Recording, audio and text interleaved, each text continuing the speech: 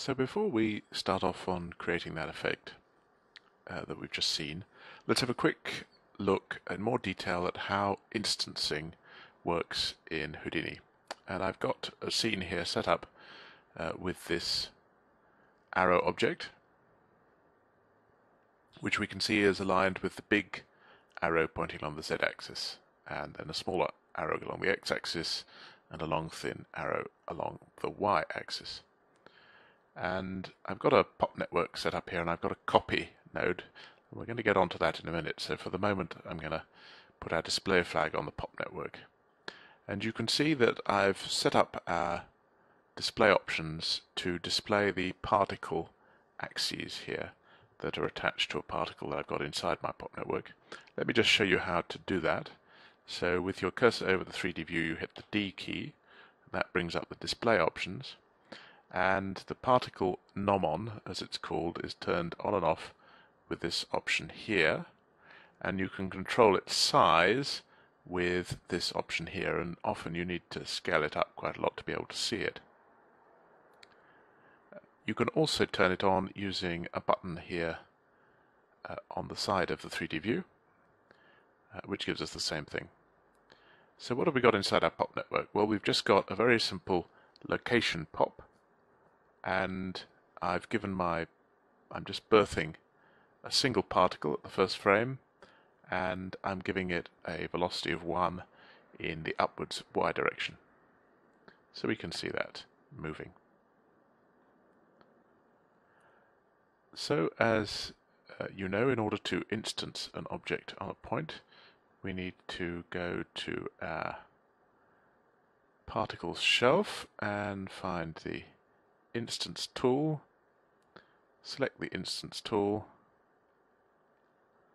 and it invites us first to select the object, so I'm going to select my arrow, and then it invites me to ensure that the node which contains my particle network is configured to render point instances.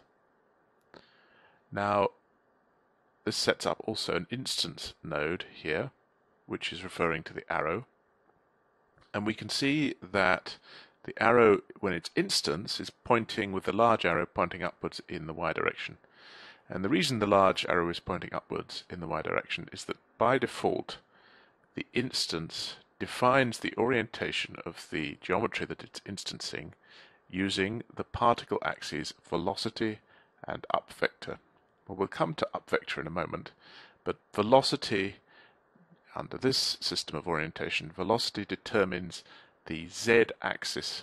So in this case my velocity is heading up, straight up in the y direction, so my object's z-axis is being instanced so that that points up in the y direction, and so the large arrow points up in the y direction. If I change my velocity, so for example it points in the x direction, we can see that the large arrow now points in the x direction.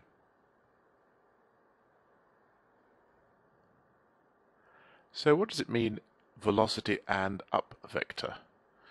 Well, the up vector is a slightly misleading name, and you can see that there's a node, a pop node, which allows you to define the up vector. So let's lay one of those down, and let's delete these channels.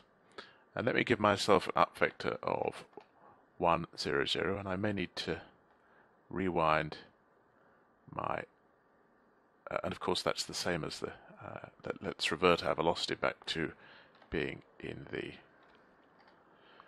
so we can now see that with the velocity pointing straight up, our so-called up vector pointing along the x-axis, this is the orientation of our arrow shape. If I switch off the up vector, which reverts it back to its default, we can see that that's rotating the arrow. So the up vector and the velocity are defining completely the orientation of our object when it's instance. Let me try using a different value for the up vector, and we can now see we get yet another orientation. So in effect, this up vector is rotating our object around the y-axis as we change the value of the up vector. If the up vector and the velocity are pointing in the same direction, then the up vector will have no effect. So let's have a look at the other method of orientating instance geometry, and that's to use the fixed axis method. And what the fixed axis method does is it ignores the up vector and the velocity and simply orients the geometry in the same way that the original geometry is oriented. And as you can see here, that's an exact copy of the orientation of the original geometry. You can, however, change the orientation, and you do that by defining an axis, and here I've defined the y-axis, and an angle of rotation, and that allows you to rotate, as you can see, the geometry. And that changes the axes. And just to demonstrate that the up vector doesn't make any difference, I'll disable that, and I'll also change the direction of our velocity. And again, that hasn't made a difference. Well, let's have a look at a details view just to show what's going on. And the instance node here has created this new 4-component attribute orient. And you can't set this by hand really, because this is a quaternion rather than simply a rotation, and it reflects this axis and this angle of rotation. Well, let's now look, instead of instancing, at copying. And just a reminder of the difference between instancing and copying. Instancing is a process which happens at render time. It's done by Mantra as the scene is being rendered. So Houdini sends to Mantra a copy of the scene which does not contain an instance of the geometry at every single point. It just contains the points and the object to be instanced and an instruction to the renderer to instance that geometry on the points. And that instruction to the renderer is actually expressed up here at the top level node, where we can see that the shelf tool, one of the things the shelf tool did when we used it to set up the instancing, has created this attribute point instancing and turned it on here on our geometry node. And if we have a look here, standard geometry node doesn't have that tab, doesn't have that property. And that's one of the reasons why it's a good idea to use the shelf tool, the shelf instance tool, to set up instancing on particles. Because if you don't do that, you won't get this attribute set up for you, and you may then wonder why Mantra is not behaving as it should, is not rendering the instances that you expect. Let's now have a look at copying. So I'm going to turn off my instance node, let's turn back on the up vector, and let's actually revert this velocity so that it's going in the y direction. And let's have a look and see what the copy node does. And we can see that this is working pretty much identically to the way the instance node works when it's defining the orientation using velocity. So the big arrow points in the direction of our velocity, which is upwards. And if we change the up vector, let's just change this to something like that, we can see that that changes the orientation of our geometry. But copy takes into account another attribute which you don't normally use in a particle situation, but you can create on your particles. So let me just create an attribute, and I'm going to give it, I'm going to call it n for normal, and we're going to make it a vector, and I'm going to give it a value of 1. It's going to point along the x direction, and I need to change my up vector to point along the z direction. And we can see now that rather than our big arrow pointing in the direction of velocity, it's pointing in the direction of the normal. And what's happening here is that the copy node looks first of all for a normal. And when it finds a normal, it uses that together with the up vector to define the orientation of the copy. If it can't find a normal, it then looks for velocity and uses that to define the orientation of the copy. And by the way, all of this is is dependent on having this parameter here enabled, transform using template point attributes. If we turn that off, we just get a direct copy of our original geometry. So first of all, it looks for a normal. If it doesn't find a normal, it looks for velocity, and it defines the orientation using those. What happens if it finds an orient attribute? And now we're using the fixed axis method. If it finds an orient attribute, we can see that it simply uses that. It ignores the normal, it ignores the out vector, it ignores the velocity, and it just uses that orient attribute to define the orientation of the geometry.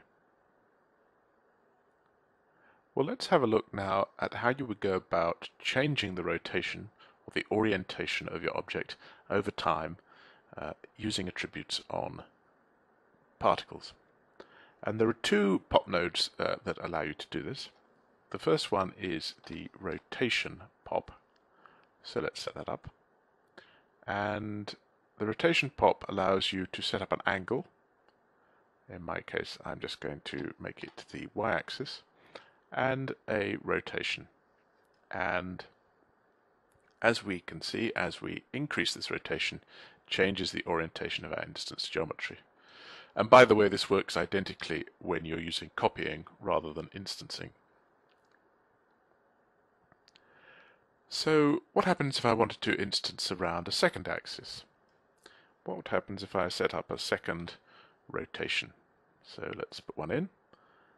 Let's, in this case, rotate about the x-axis. And let me give myself a quite large angle, let's say 180, that's fine.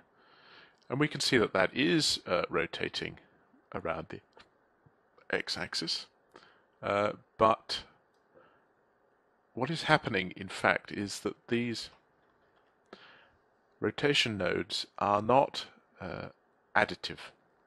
So it usually doesn't make any sense to have two rotation nodes in your pop network, at least if both of them are applying to the same points at the same time. So if I bypass my first rotation node, which if you'll recall is a 180-degree rotation around the y-axis, it doesn't matter what value it is, nothing happens. And that's because the second rotation node is overriding the first.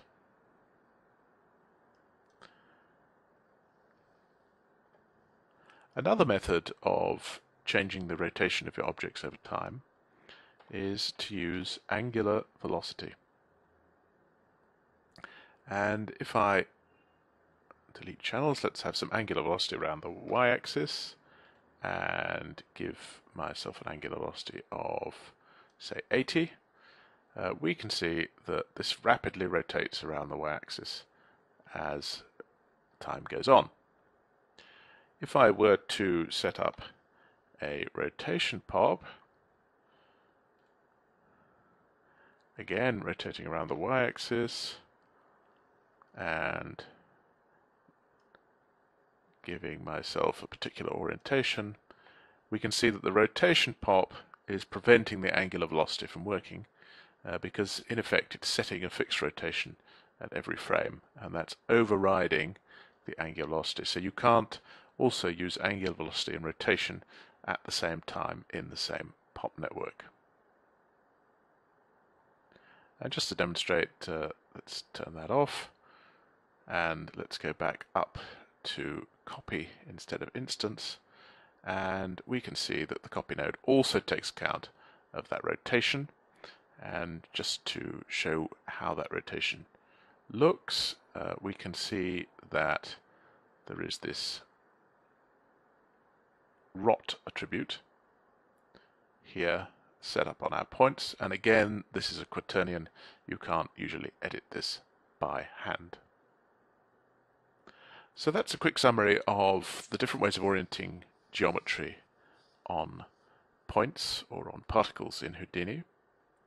Here's a summary of the methods, and let's now move on to our example. Well, let's now move to our more complicated example, and just to say, this example is based on one of the example files that comes with 3ds Max 2011, and I just wanted to use the example in part to comment about how you can transfer effects from particle flow, which is the default particle system in 3ds Max, over to Houdini, and how some of the concepts translate.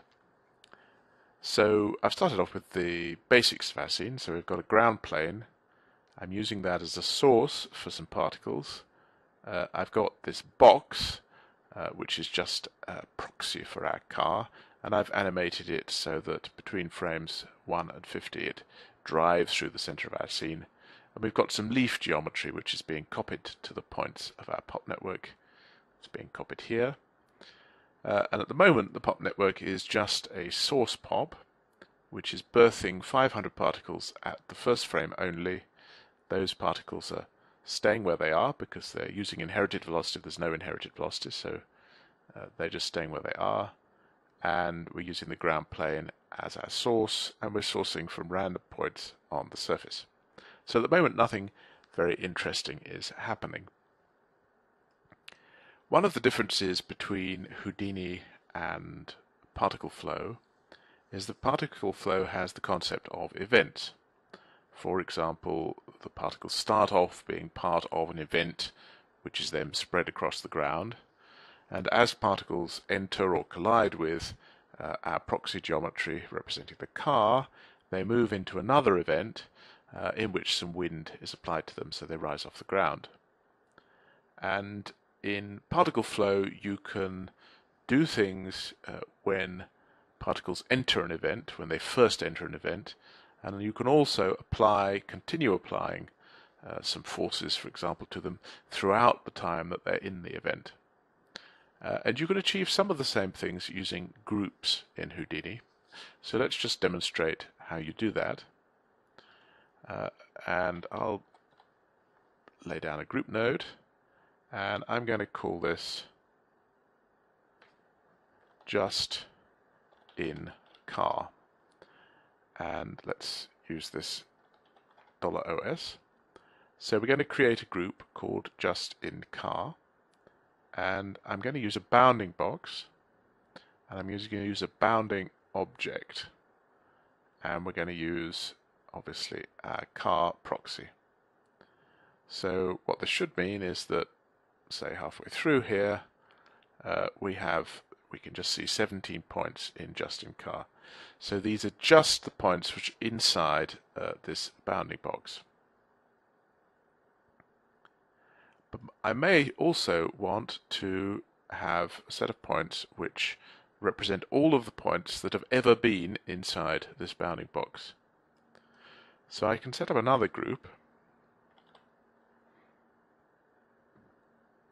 and I can call this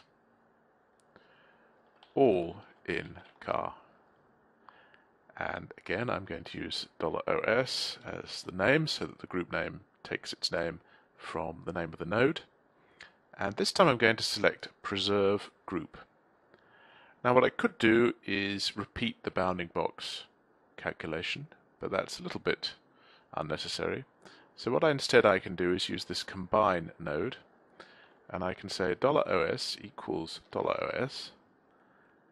That's just setting the group to equal itself, and then I can union that with the just in car group. So what that will mean is that this group adds at every frame the particles which have just entered the bounding box or are inside the bounding box, but because we've got preserve group on, those particles will always stay inside this group even once they've left the bounding box. So what we should see is that we've got 8 points in just in car, but we've got 105 points in the group that contains all of the particles that are in the car. So now we've got those groups set up, let's do something with them. And the first thing I'm going to do is add some wind. And I'm going to give us some upward wind, quite strong, and I'm going to add some low frequency noise. Let's go to a frequency of 0.4 and an amplitude of 7.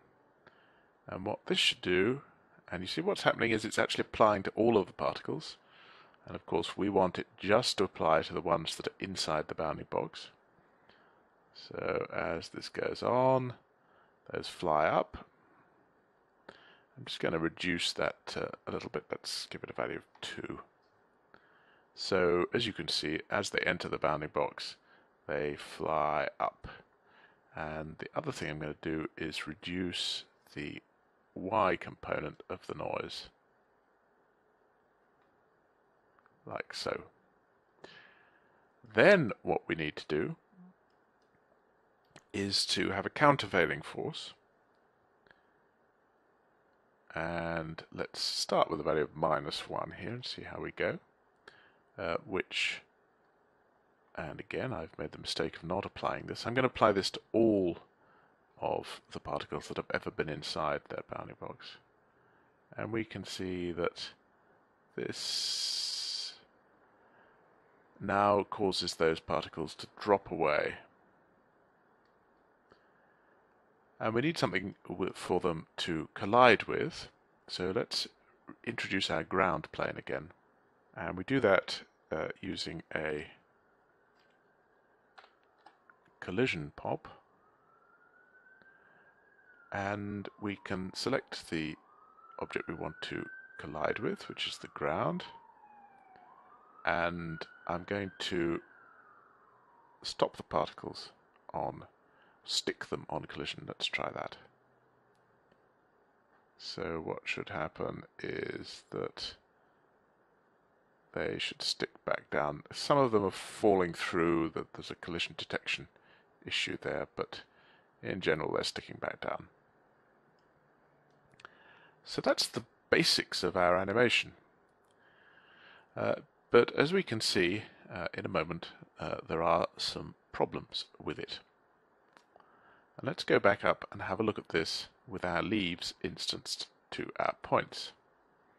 And we can see as the leaves enter the bounding box, let's have a look here, we can see as soon as they enter the bounding box, their orientation changes. And that's not necessarily very sensible because you're going to get this sudden change in orientation of the leaves. So we need to make sure, and I'm going to do this using an instance pop, that we are not taking account of velocity when we choose the orientation of our instance geometry. So I'm going to change this to fixed axis, and I think let's try using the y-axis as our axis. And although we haven't established any geometry to instance here, and because we haven't got that particle instance geometry flag set on the top level geometry node, this isn't actually going to cause Mantra to instance any geometry. All it's going to do is set up that orient attribute in a way which will be useful for this copy stop. So what we should now find is that our leaves retain their orientation. And that, up to a point, is good news, because we've avoided the problem of them suddenly shifting direction, but it doesn't look very realistic that they all retain exactly the same orientation. So one of the things that we need to do is introduce a bit of angular velocity. So let's do that up here when we're applying our wind, and I'm going to apply some angular velocity, and I'm going to use a random axis. So I'm going to take random $id, then random $id plus some number, and rand $id plus some other number. And that will give a random axis of rotation for each particle. And I'm also going to randomize the velocity, rand $id plus something. And I'm going to use the fit01 function again to give us a random angular velocity between 20 and 60. Let's have a look at what that looks like. So what we should see now is, and I've made the mistake of applying this to everything when I just want to apply it to the things that are in the bounding box. So let's have a look at this. And we can see that now our leaves are rotating randomly. A couple of problems with it, which you'll see, which is that even when they hit the ground, they continue to rotate, which is of course unrealistic. So let's see whether we can try and fix that. Well, we fix that here in the pop network by adding in a collision group. So let's have a collision group called just collided, and for good measure, although we may not need it, let's have a group which is called all collided, and this time I'm going to preserve the group. So this group, just collided, is going to be things that have hit the ground this frame.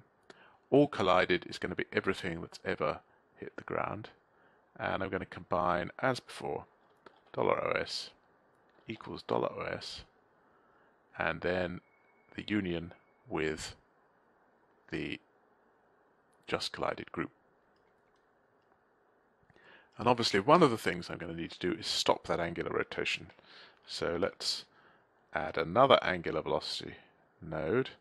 Now wx, wy and wz, these variables are going to be set to the axis of rotation, so they can stay as they are, and I'm going to set the velocity to 0.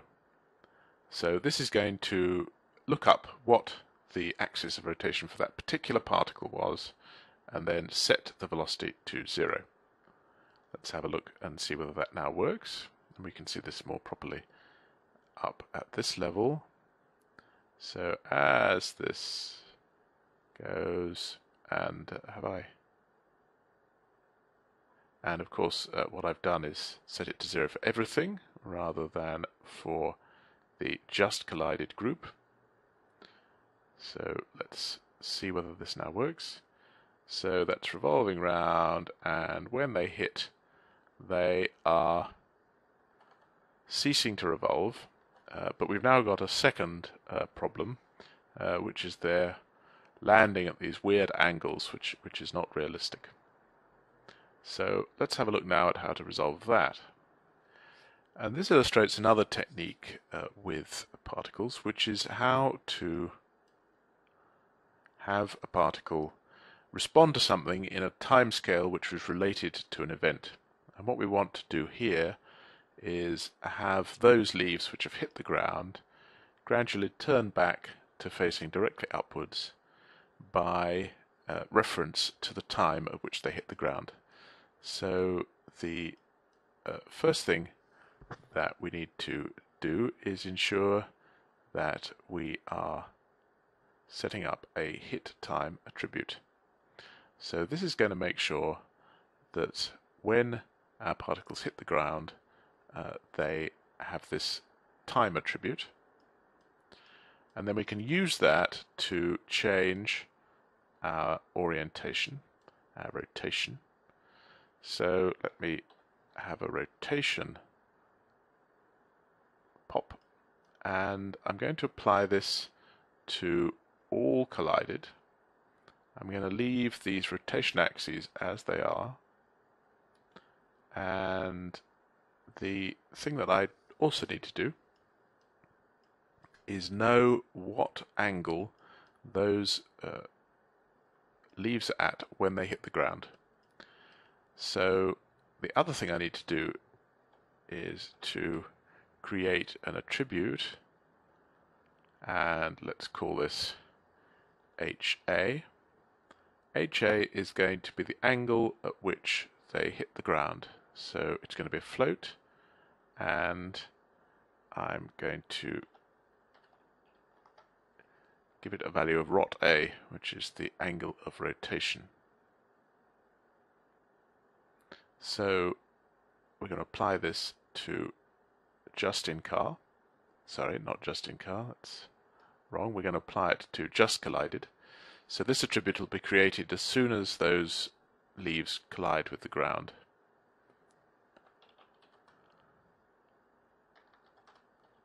So this is the angle at which those leaves are when they hit the ground. And what we then want to do is rotate those leaves back to having a zero rotation over a certain time. So as I said before, this is going to be their axis of rotation. We can just leave that as it is, and we need to delete these channels, and we need to have $HA, which is the hit angle, the angle of rotation at the point they hit, and we want to start with that as the angle, and then over, say, half a second, we want to revert back to that angle being zero, so that the leaves should point in the way they did when they were lying on the ground. So let's start by 1 minus, we're timesing this by 1 minus, and then we want $T, which is the time, minus $hit time. So when the particle collides with the ground, this value hit time is established, and in that very frame the value of t and the value of hit time will be the same, and then as we move away from that time, as we go further on in our simulation, the value of $t will increase, and thus the value of 1 minus this whole expression will decrease to 0. Our problem is that as time goes on, this is going to eventually become,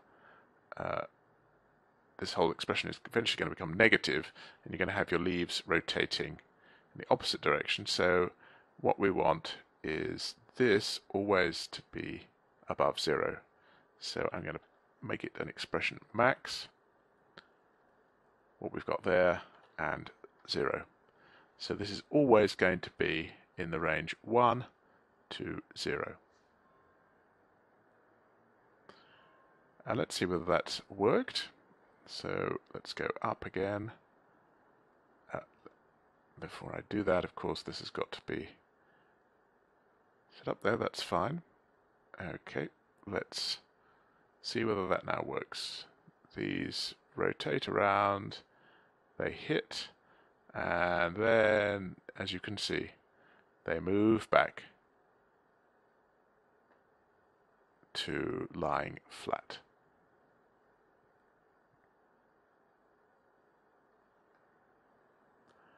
To my mind, a final thing that's wrong with this scene is that our leaves all point in the same direction. And because of the difficulty I mentioned earlier about combining rotation pops in a single pop network, I'm actually going to handle this at the copy SOP point in our scene.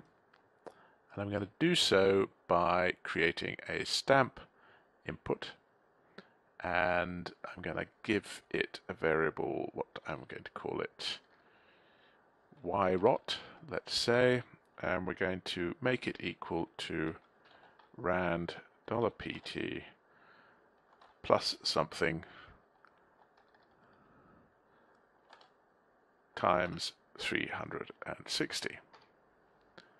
And then I'm going to stamp our individual leaves using a transform, and I'm going to rotate around the y-axis this stamp expression, which needs to refer to our copy SOP, it needs to refer to our attribute that we've just set up, or our variable, yrot, and it needs to give it a default value, which is 0.